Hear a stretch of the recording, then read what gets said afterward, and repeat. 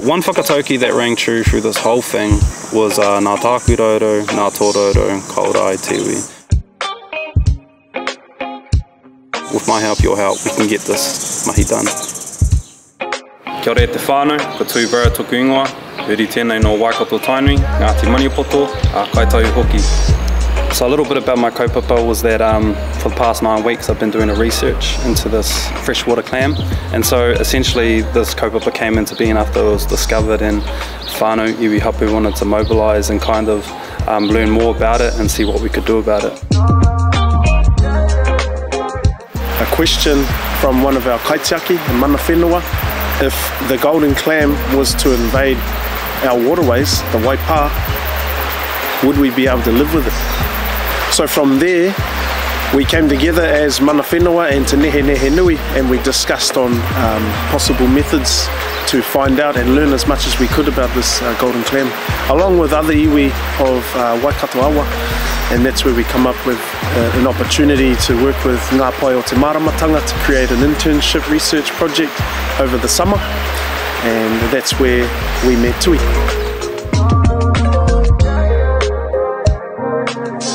So how I got into the kaupapa was that I applied for the position through Ngā Pae o Te Māramatanga, and thankfully acknowledged by Te Nehenehenui that they accepted my application, and thus here I am. What we're hoping to get out of this research project is Tui's understanding of the kōrero that's been shared with him from mana whenua, from all stakeholders that have been part of this research project. And so we will get the question answered: can we live with this clam if it was to invade our waters? And if not, then what do we do about it? So we wanted to know if this clam was a friend or a foe. E hoa riri rānei.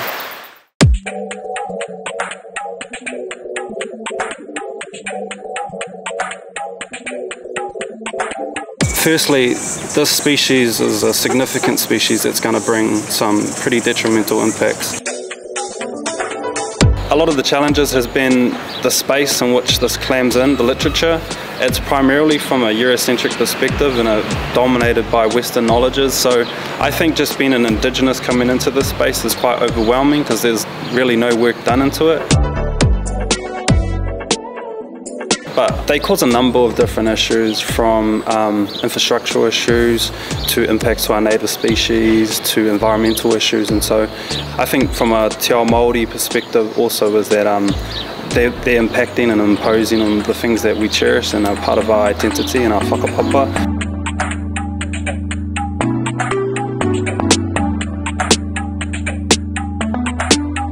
So I think it's evident, some of the summaries in this report was that this approach in dealing with the clams is going to take a collective effort. It's going to require multiple stakeholders to really be involved in combating this. So from here onwards, further development into this needs to be done, especially in a te ao Māori perspective. The space of Indigenous literature into this clam is lacking, so I think that's something moving forward that should be done. But then also in regards to the actions that need to be taken, and for all parties to work together, but also for the government, Crown industries to really acknowledge te iwi whānau, iwi, to take the lead in this and just empowering them to do so. And that's going to help inform us about the next decisions that we need to make, how we support other iwi around the motu, and how we support mana whenua with their decisions. So I think the findings is that knowing their impacts, but then also knowing that this can only be done in a collective effort, and so having all parties involved, but then also having the input of iwi and whānau, who are the experts into this in their taiao, take the lead. So yeah, it's about the actions we take now for our rangatira, for our popo.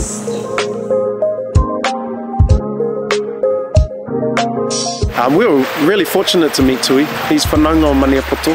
He's working in research on hauora o ngā tangata, but we've managed to pull him into hauora o te taiao and convincing him that the taiao and tangata hauora are one and the same. And so he bought into that idea, he loved it, he's been amazing with his enthusiasm and his natural intrigue for wanting to learn more. So he's what you would imagine to be a true Māori kairangahu. My supervisor, Tama Blackburn's been exceptional when it comes to giving me the space that I've needed. I think this internship for me also has been a huge learning experience, a connection also, being able to come back to Ngāti Maniapoto, being a descendant from there too. So it's been awesome being able to learn the mātauranga, learn from rangatira, meet whānau and connect with the whenua, so it's been pretty cool. One whakatauki that I would say that links to this kaupapa perfectly is Ngā tākurauru, Ngā tōrauru, kaora ai te iwi. Enhance the mauri of Waipā and protect the Wai o Maniapoto. And that just reflects, you know, how we have to work together, how we have to help each other to overcome this species, this clam, and to, you know, find better solutions for ourselves.